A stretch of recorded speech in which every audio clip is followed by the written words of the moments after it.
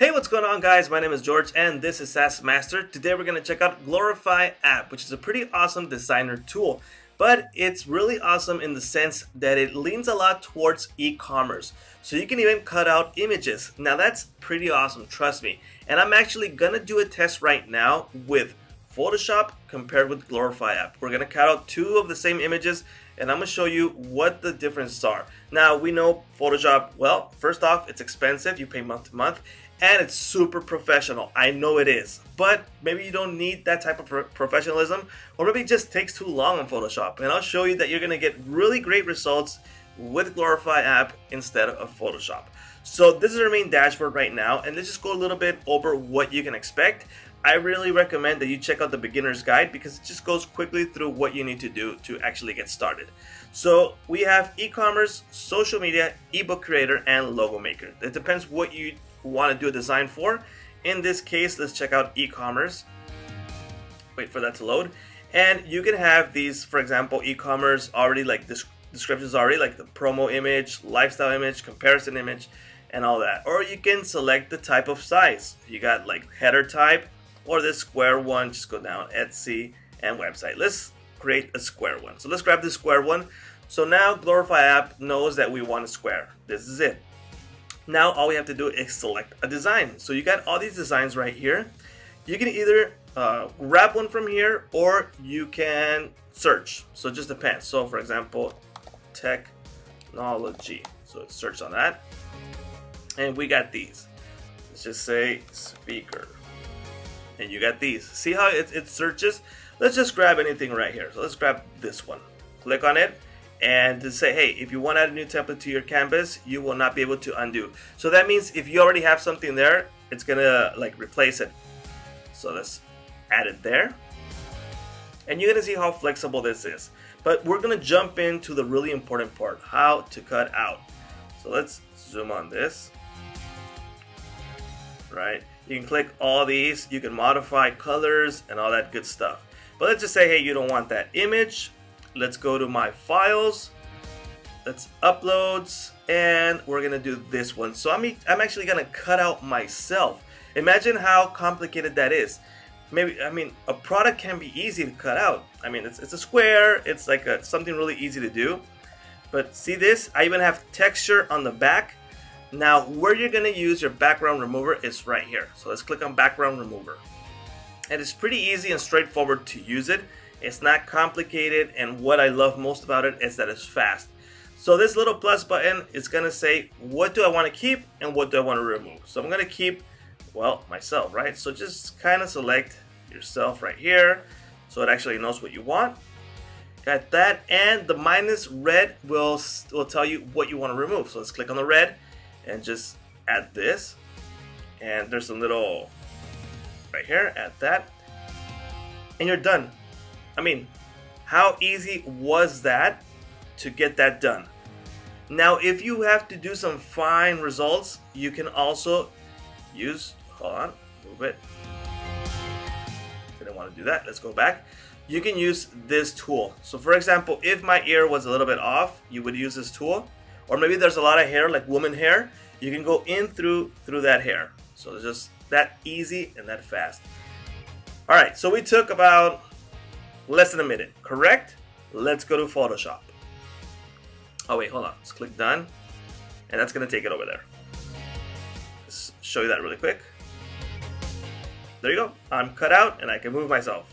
Boom, how easy was that? Okay, Photoshop. Photoshop latest version, let's, same image, put it in here. Click OK.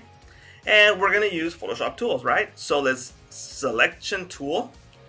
I'm gonna select myself. So that's like an auto type of tool, and it selects myself. But see what's gonna happen, all right? I'm gonna cut out myself, boom. But if I go closer, let me move that right here. See how all that looks. Do you see how ugly that looks? See that? Now I've done some other complicated stuff that it's even harder. Now I have to fine tune this in Photoshop. So I gotta head over here, select mask. I need to round off corners. I need to kind of blur and do a contrast. Now I got an okay image. So now we got rid. Hold on. Let me select my tool. And you still see this right there. Can you see that? See this right there? Alright, let's just say okay, because I want to move it around. Alright, I know I don't have hair. See, there's something wrong right there. Also, you need to take note. Alright, so it took me a little bit longer, but not too long on Photoshop. Obviously, I know how to use it, but people who don't know how to use it, imagine how hard that is.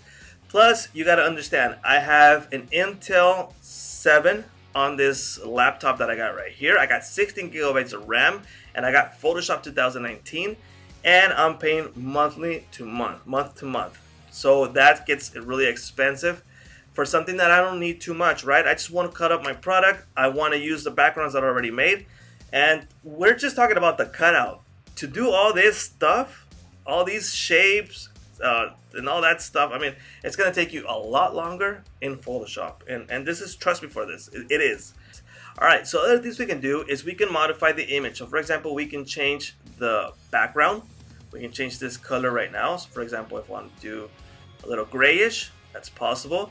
You can also use presets. You can do shades and colors. And let's go back to this right here. I want to show you what I like about this tool. So I'm going to grab myself right here. I'm going to make it a little bit smaller, and you can add effects like sepia, see that, black and white. Let's keep it normal. You can change brightness, contrast, and transparency, but that's not it. So you can also create a shadow. Let's turn on shadow, and we can do a drop shadow or just normal shadow. If I use a shadow, see how that looks? I can remove it and it's gone. I can add it again. See, it gives you a different touch to the image. It looks more professional. You could even say, hey, he did this on Photoshop. Now you can see the distance. We can change it. If, hey, it's over here, vertical, it's up there. Just depending how you want to get that light to hit, you can do the shadow.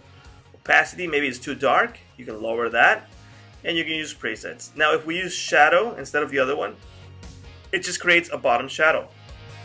You can set the distance to this, okay, left to right, up and down, opacity, all right, change that right there. Maybe you don't want too much. I like this one better, and I'll just less opacity. All right, next thing we have is the reflection. Now if we use reflection, it's gonna make a reflection of myself. Now you can do a little bit less transparency. Obviously you don't want the reflection to be the same as you, so that, maybe some blur on it, move it downwards, so about right there, like away from it. And check this out, all the effects are going to move with you. So we have the shadow and the reflection on it right now. Those are tools that you don't find in other designers, and you only find them in designers like really professional, hard to use, and take up a lot of your RAM and your computer processor resources, like Photoshop, CorelDRAW, what others, like there's a bunch. But it just, having this to be able to do it in the internet without using your resources is pretty awesome. Now you can add text. All right, you can add text. We can modify text. So if we add this text, we can change the text right here, the font. Got a bit of load problems because of my internet. That's me. That's not Glorify, trust me. So I've changed the text. See that right there? All this text is available. We can center, left, right, bold, italic, underline, font size, height, spacing. So for example, if you need more spacing, you can do that right there. I'm not trying to make this look pretty. Okay guys, I'm trying to show you what's possible. Alright, next thing we got is you can add a shadow to that also. See how cool that looks? Obviously you don't want that distance. That doesn't look normal. But it just, you would set that everywhere. Alright, let's remove that. Background. So you can use backgrounds that are already available, or you can add your own image. Okay, so for example, if I add this wooden background, see what it does. So it knows it's a background. I'm gonna move myself a little bit. I said I wasn't gonna do this, but I don't want it to look that bad. Alright, next thing we got is elements. So you got free images, shapes. Shapes are pretty cool because it gives you another like touch to the image. So I'll add this triangle right now. Okay, click on the triangle. Let's add it. Let's resize it. Here it is. Resize it. Let's take it back a notch. Wait, not that much. So let's put up and up. There we go. So it's back here. Set it a bit right there. You can give it a little modern touch to it right there. Did you see how easy that was? There's also icons available. You got a bunch of icons. You can search for icons. You can go back. We have my files. Oh, you can see coming soon. Mockups are coming soon. So that's pretty awesome. So having able to have like a can of soda and put your logo on it and it'll just like flex it like it should, it's pretty awesome. Items, stock snack plugins. My files are uploads, logos, and photo edits.